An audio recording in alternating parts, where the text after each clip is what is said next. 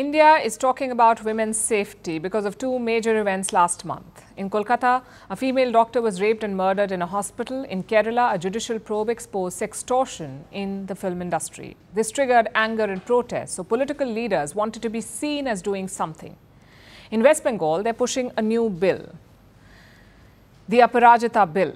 It was passed by the State Assembly today. Chief Minister Mamata Banerjee called it historic. She even demanded the resignation of Prime Minister Modi and Home Minister Amit Shah, saying they had failed to protect women.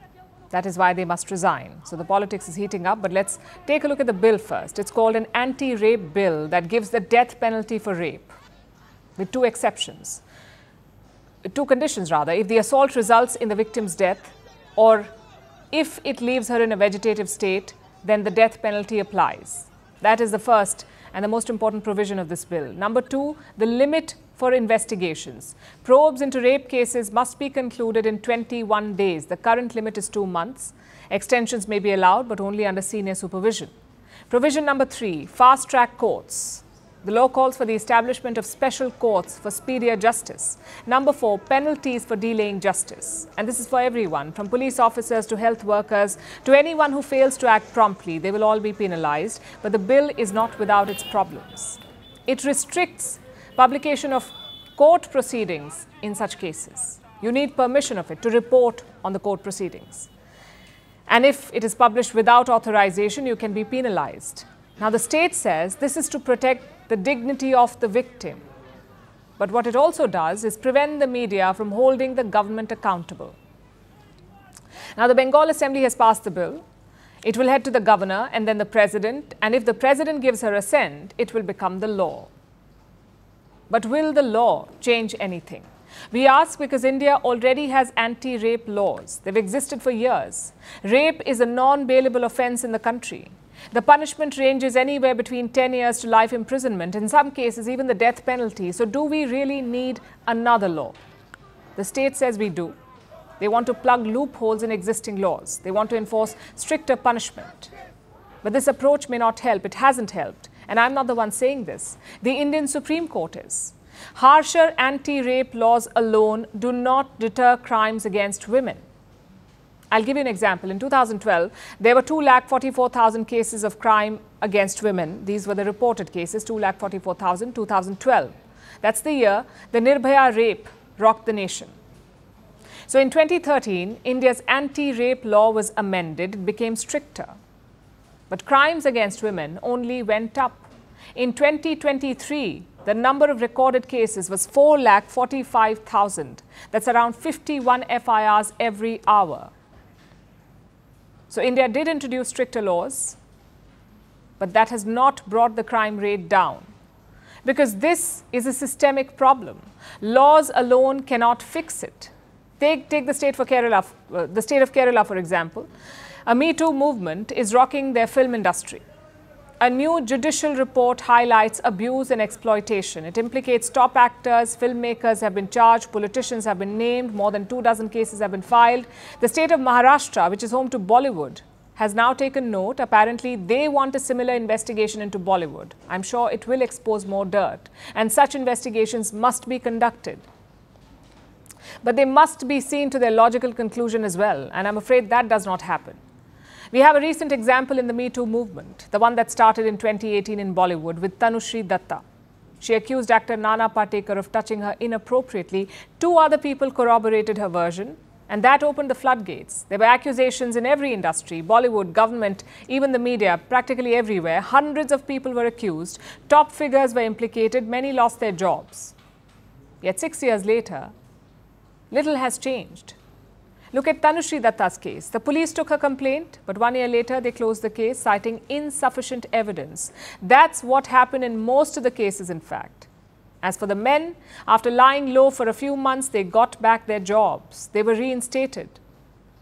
And they're back to doing what they did. No repercussions, no judgment. Because public memory is short-lived. Once it's out of the news cycles, no one cares. When Me Too hit the headlines, there was a push for change. But when it got to boring legislation, the public focus shifted. And the accused made a comeback. Most of them charted a redemption arc for themselves. And who ended up paying the price? The women. We are a society that forgives and forgets easily, so change will take a lot more than stricter laws. Yes, we need deterrence, but we also need more accountability. We need more empathy with the survivors, to amplify their voices, to hold the men accountable, and not rest until justice is served, or else all this outrage will remain a mere footnote in this story.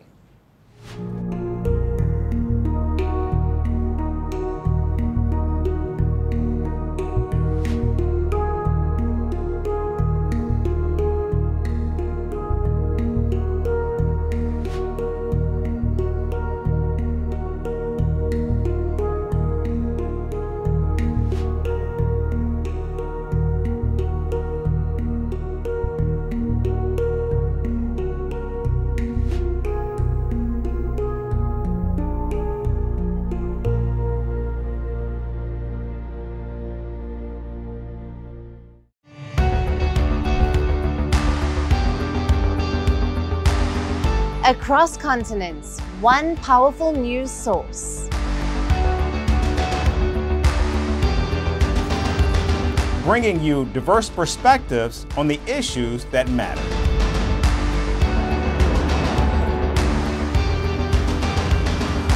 We go beyond the boundaries to give you that little extra about every sporting moment.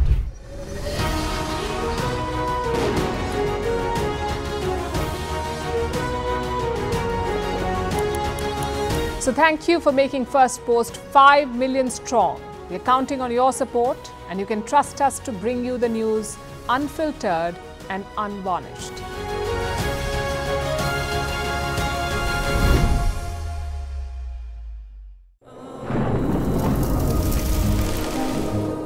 Climate change is on our doorstep.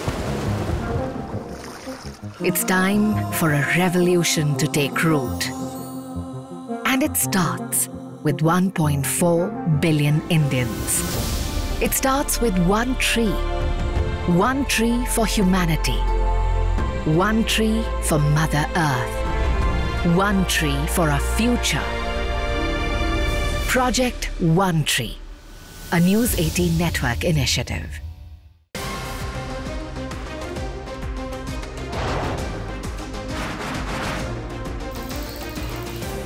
On the today, the T20 World Cup Vantage has moved across to the West Indies. What can you expect from this?